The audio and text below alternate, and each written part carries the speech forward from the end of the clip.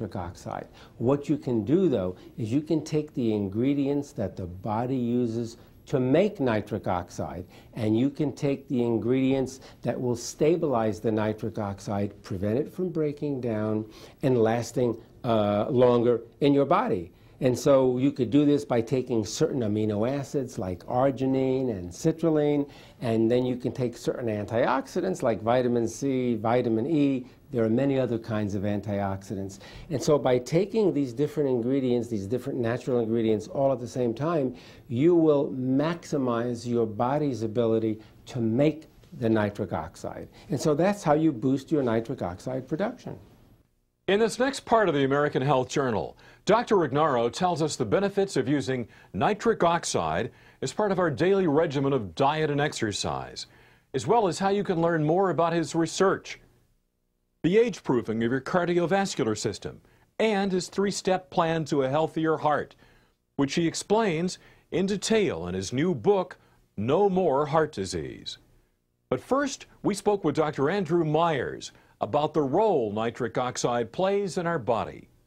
Nitric oxide is naturally produced by cells that line the arteries, and those cells producing nitric oxide help to control and regulate the blood flow throughout the body. So when the blood flow is regulated, blood pressure can be lowered, muscles can be delivered oxygen and nutrition much more efficiently. So nitric oxide becomes this important chemical mediator in terms of helping the body do what it was meant to do, to perform better, to function optimally, and in many cases, when you have disease or deficiency of NO, you see big problems, like high blood pressure or even heart disease.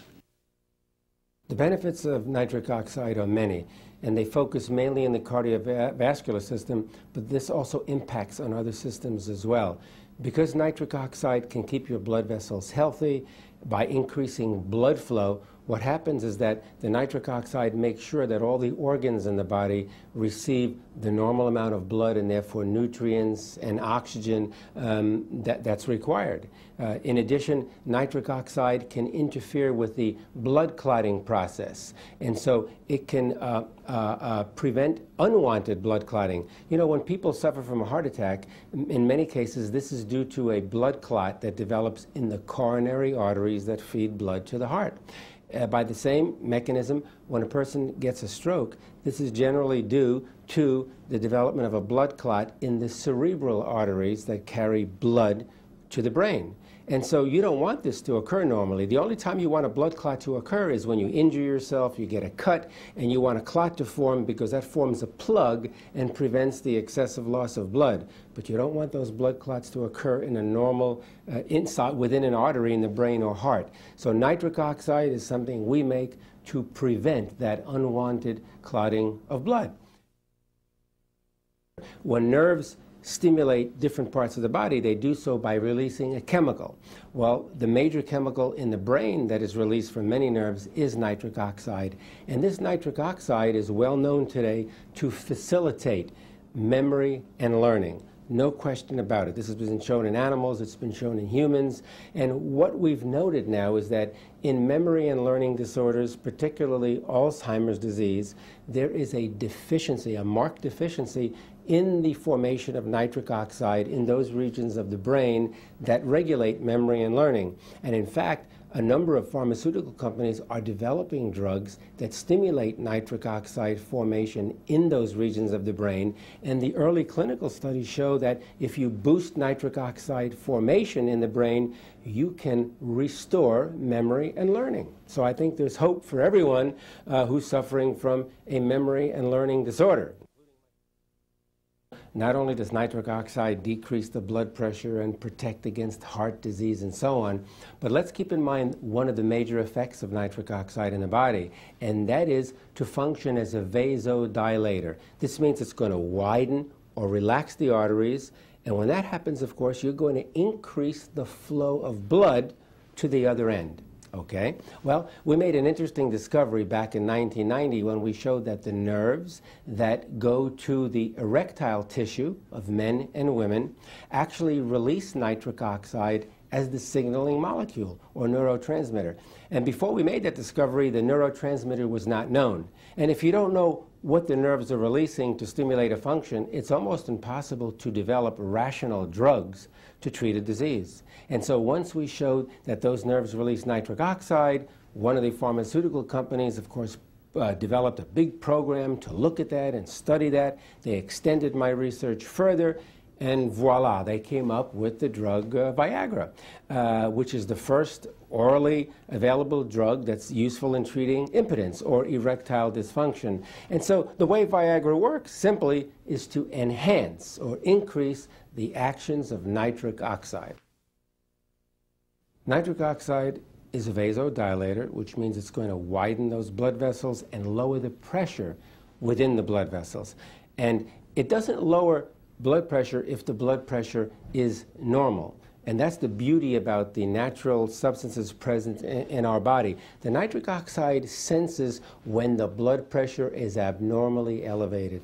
And then it steps in to reduce that blood pressure back down to the normal range, not below normal.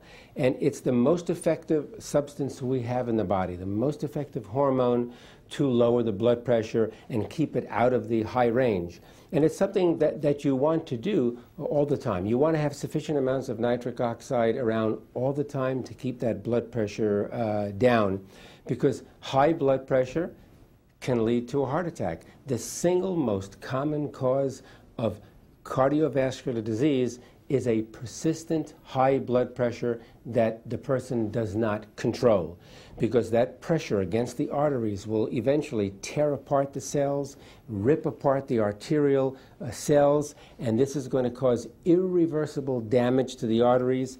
This will start the development of a plaque formation, cholesterol buildup in the arteries. This will begin to precipitate blood clotting, which means you can get a blood clot in the heart, which can cause a heart attack. You can get a blood clot in the brain, which can cause a stroke. So nitric oxide is the body's natural way to prevent all of these things from happening. One of the most common causes of a heart attack or a stroke is the development of atherosclerosis, which is nothing more than an inflammatory disease of the arteries. And this comes about when you have cholesterol buildup. In other words, a bad cholesterol, LDL cholesterol buildup will actually cause a change in the structure of the arteries. The blood will begin to clot.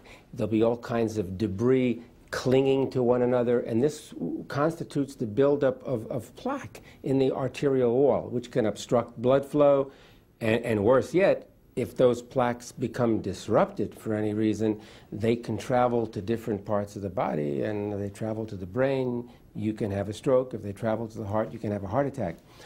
The way the body protects naturally against the development of high cholesterol is through nitric oxide. Nitric oxide functions to keep the balance of the various lipids in the arterial system. So it helps to maintain the good cholesterol and the bad cholesterol at healthy levels. Okay? And so some of your very famous drugs, and I think everybody's heard of the statin drugs. There are many different companies that make different kinds of statin drugs, and they're great in reducing your bad cholesterol. Anybody who has a cholesterol level of 250 or 300 or higher, after taking statins, sometimes that level could be reduced back into the 100 range. And the way those statins work is by stimulating nitric oxide formation in the arteries. So, you know, if you have sufficient amounts of nitric oxide in your healthy arteries, you don't have to take the statin drugs. Nitric oxide